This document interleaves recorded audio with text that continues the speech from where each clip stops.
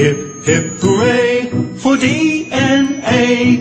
It provides the key to the plans for making everything in you and me. Welcome to one of the past HSC exam question videos. What we're going to do in this video is we're going to cover this exam question, which comes from the Blueprint of Life module, and more specifically the Inheritance chapter of the Blueprint of Life module.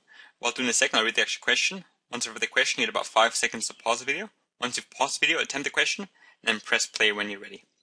The question itself is: Nick's wife, Mary, has a history of red-green colorblindness in her family. Jack, their 2-year-old son, may be red-green colorblind.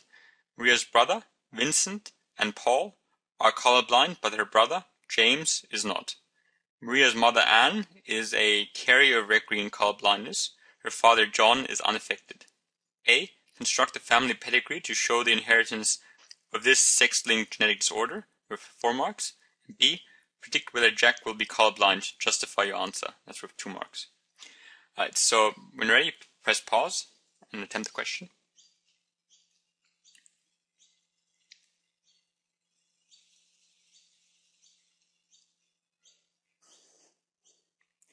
Welcome back. Alright, so for this question, what you should do first, you should quickly go through the different symbols you'll be using. So I would say this one is the unaffected circle, unaffected, and there's no coloring, that's the unaffected female. The actual square, which is not circled in, is the unaffected male. We've got the circle, which is colored in, is your actual affected female, and the square, which is colored in, is your affected male. So this is what the first thing you should do. You should give the marker an idea that you know these symbols mean different things. So this is unaffected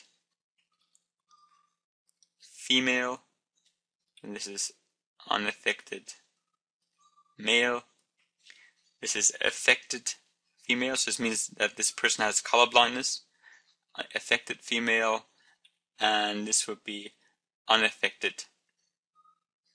Affected male. Right, so what do we have given? We know that her father, John, is unaffected. We'll start with the actual parents of Maria. So her father, John, is unaffected, and the mother is a carrier. I think it says somewhere here. Mary's mother, Anne, is a carrier of red color blindness. Alright, so we've got one of them, which is the father, who is unaffected. And we know that whilst the actual parent, so whilst Marie is also unaffected, she is a carrier. So some people, so this would be unaffected. Some people say if carrier, you can do half of it being done like this. And you can or you cannot, it doesn't really matter that much, but this would be, this says unaffected, she doesn't have color blindness, but she is a carrier. Then these will have their babies, and they have obviously 4 kids, which the actual question says as well. And the kids, this is the marriage line, and this is descendant line. And the kids we have 4 of them. And they are, she is, so her name was Maria. Maria is unaffected. She definitely doesn't have color blindness. She might be a carrier, but doesn't have color blindness. So that's Maria, and I'm going to go over the names in a second as well. Then what else do we have? Jack, Vincent and Paul are colorblind. So Vincent and Paul, 2 males, are colorblind. So that's where we have this kind of diagram. But her brother James is not. So she has a brother who is not colorblind. And then we would just quickly put down the names. I'll write them in red. So this is Maria. This is Paul. This is Vincent. This is James, who's unaffected.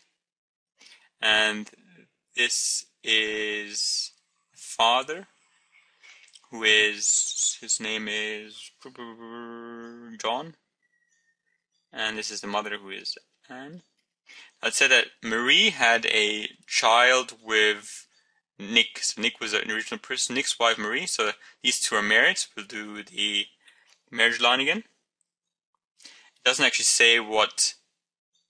It doesn't say if Nick is affected or not. So we don't really know. But it doesn't actually matter. So we'll put a question mark. We don't know what that is. And now it's asking what is his name, the boy that they have. So again, this descendant line, they have one boy and his name is Jack. So Jack is a boy. And the question is asking, what is Jack? Is Jack a colorblind or not colorblind? Right, so this is our pedigree tree. This will get you 4 marks. You've done the correct, you've said, you have the actual legend. So you said that, okay, these are the things that they stand for. You've done the correct table. And you have done the correct descendant line and marriage line. And that would be your 4 marks. So now we've just established that Jack himself might or might not be colorblind. And the reason why we know that, it will be covered in B, part B. It says predict whether Jack will be colorblind. Justify your answer. So what I wrote is Maria, so this is Maria, has a 50% chance of being a carrier. So she's not affected. She doesn't have both her alleles being colorblind, but she might have a 50% chance of being a carrier, as her mother was a carrier. So if she got the unaffected allele from her mom, she'll be fine. If she got the affected allele from her mom, she'll be a carrier. If Maria is a carrier, then Jack has a 50% chance of being colorblind. So if Maria were to be a carrier, so it's saying if she were a carrier, so let's assume she's a carrier, then if she gets the healthy one from her mom, she'd be fine, like Jack be fine if she gets the healthy one. But if she gets the unhealthy, or the colorblind allele from her mom, there's 2 alleles, she'll get either one. Sorry. If he gets the colorblind one, he'll have colorblindness. If he gets the unaffected one, then he won't be colorblind. There's a 50% chance that Jack will be colorblind if Marie is a carrier. That's what that says. And this statement gets you a mark, and then the other mark is with 2 marks. You would have gotten, so by just saying, so it's unknown if Jack is colorblind, but there's a chance that he is. So he might be colorblind, but we don't really know. And that gets you a mark as well. That's worth 2 marks out of 2. And that was worth 4 marks out of 4 for this one. And where these questions come from, they come from 2 dot points.